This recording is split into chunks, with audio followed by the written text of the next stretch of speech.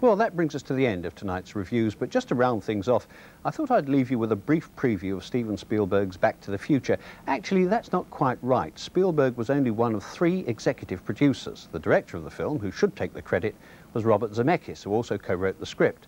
And yet the power of Spielberg's name is such that these days any film with which he's associated seems to become automatically a colossal box office hit. Such indeed has been the case in America with Back to the Future, which took even more money than the popular but deplorable Rambo. Spielberg is a modern Hollywood phenomenon, the only completely bankable name in the film industry.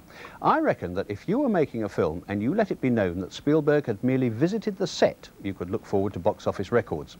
I don't know what it is that he's got, but if he could only patent it, he'd make a fortune. What am I talking about? Every film he touches makes a fortune.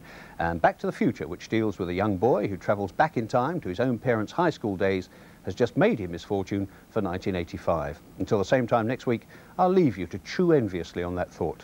Goodbye.